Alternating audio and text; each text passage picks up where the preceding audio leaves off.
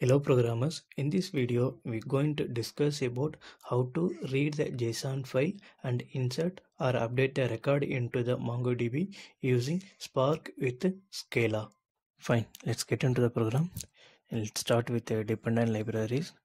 To perform the Spark with the MongoDB connection, we need only the Spark core, Spark SQL and the Mongo Spark connector library is more enough. And here you can see I'm using only these two libraries. And the Mongo Spark connector library, which is developed in Scala with the version 2.12, and here I'm using the version is 3.0.1. And even though today the latest version of Spark Core and Spark SQL library version is 3.2.1, but I'm still using 3.0.1 due to Mongo Spark connector library compatibility issue. And there is a simple JSON data which I'm going to insert or replace into the MongoDB using Spark, and it's having the fields like ID, name, country, and gender. And this is a simple Scala object, and it's a simple main function.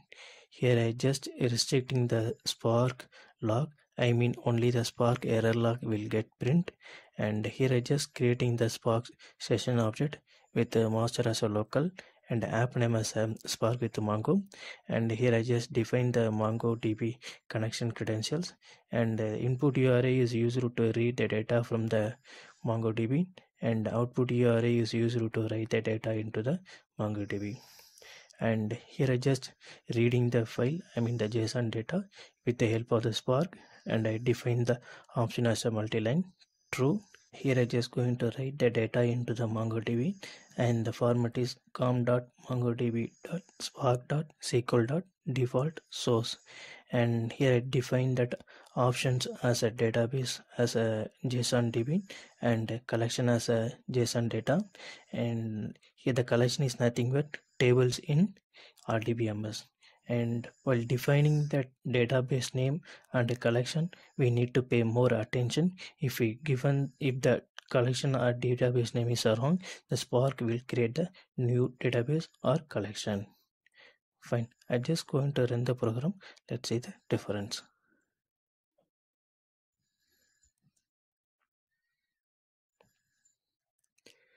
Great, it's completed. Let's get into the Mongo campus, and I'm just going to refresh. Yeah, here you can see the collection JSON DB, and it's having the data like it's having the documents 1 to 6, it's country, gender, and name. And let's now we're going to discuss about how to update or insert a record into the MongoDB. And here is just going to create a new field, and the name going to be the mark, and then ID going to be the 7, and then country is going to be the Germany,